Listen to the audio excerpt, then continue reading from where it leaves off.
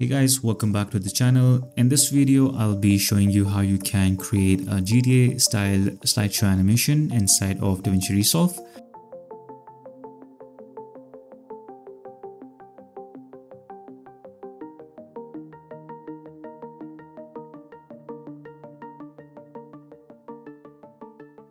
So here I have some images. This is a PNG image that I got from internet. And then we have this background image as well. So if you have an image, you can, for example, this image, what you have to do is just remove the subject from the image, put it in a new layer, make sure you extract it from this image, and then you have to also have a background with you have to fill that empty area back in. I think it's called content aware fill in Photoshop, and in Affinity Photo it's called in painting. Once you do that, then you will have your background on a separate layer and your foreground on a separate layer. Right, so let's get started. We will drag in our background to video track number 1, and our foreground will be on video track number 2. So you can see that it's gonna look something like this. And then we will go to effects over here and search for our first effect, which is DVE. You can find it under effects, DVE, and apply it onto the video track number 1, which is our background. And then let's go to the inspector over here. Make sure you click on this clip. Then in the effects, you will see DVE. We will use preset number 5, and we will go to border and remove the border. So we'll set the border blend to 0. And then I'm going to reset X, just double click on it to reset it. And we will change the Y axis a little bit. So let's start it near -15-ish. And yeah, we can just go ahead and start creating our keyframe over here. So let's create a keyframe on Y. Let's go to the end and change the position, or not the position, the Y axis value. So I'm going to set this to -10. So have a really simple, subtle animation. We don't want that to be too fast.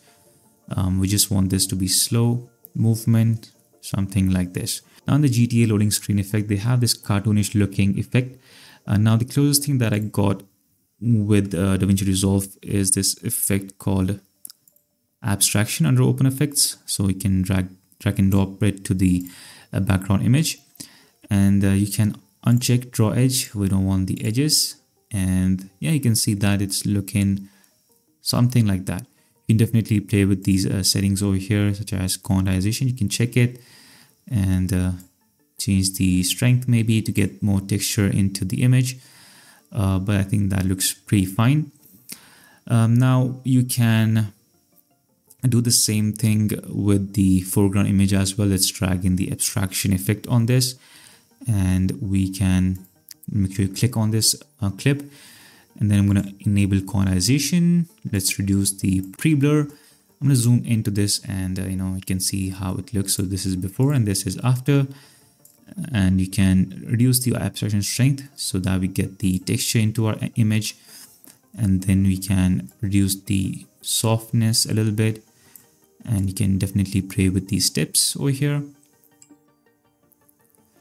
So I'm gonna set this to around 5, and I'm gonna uncheck draw edge. I don't want the edge there, and yeah, I think that looks pretty cool. So you can definitely play around with these settings over here. You can just change it to your liking, but I think that looks pretty okay. Now for the animation, we will just create a simple animation. Go to video over here, video tab. I'll create an animation on position XY. So I'm going to create a keyframe. Let's go to the end frame over here and just change the position X, so we can move it to the right. Again, the animation will be really slow and subtle. So we'll just play this, and you can see how it looks. Right, that is looking great. Now we can repeat this process for our other image, and what we can do is we can copy all the effects from the previous clip and paste it onto the second clip over here. Right click on it, click on paste attributes, and make sure you click on video attributes over here and click on apply. Since we are only going to apply fusion effects over here, you can uncheck all of others but since we haven't changed any of these in the previous clip, so I don't think it's going to matter that much. So let's click on apply. So you can see on the new clip over here, you have the same effects over here, abstraction and DVE. But what we are going to do over here is we will change the Y rotation. So on the second slide, we will change the angle, set this to maybe 11, and we can change the position over here. Maybe we can play with the Z position as well. We can even change the perspective if you want to do that. Then you can go to your foreground layer, which is this layer over here. I'm going to copy the effect from the previous layer. Right click on copy, and on the new clip or the clip number 2 over here, right click on paste attributes, and you can select all of these and click on apply. So again, the same effect will be applied on this image as well. If you don't like it, you can at any time go to effects and change the abstraction settings over here. But yeah, now if you play the animation, this is how it is going to look. I think the animation is a bit too fast over here. I think there is another keyframe over here or something in the background.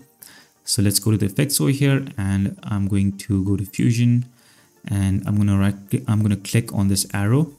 So you can see that it's 11 over here, and then it's gonna jump to -9. I think that's a pretty huge change. So let's just make sure that the change is not that intense. Right, so now if you play this, we'll see that we have this nice and slow animation. So great. Now what we have to do is apply some video transitions. So we can apply a push transition. So you can find it under motion push. So let's apply it on this track over here. Apply it over here as well. Apply it over here and over here. So now if you play the animation, this is how it's going to look. Our first slide,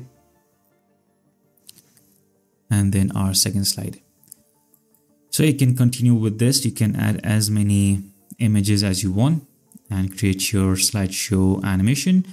You can even click on the transition over here. If you want to increase the or decrease the motion blur, you can do it right over here. You can change the transition curve. You can control the duration as well. So yeah, that's pretty much achievable in the inspector panel over here. So that's pretty much it. I hope this video is helpful. I hope it will help you in your upcoming projects. Thank you so much for watching, and I'll see you guys in the next one.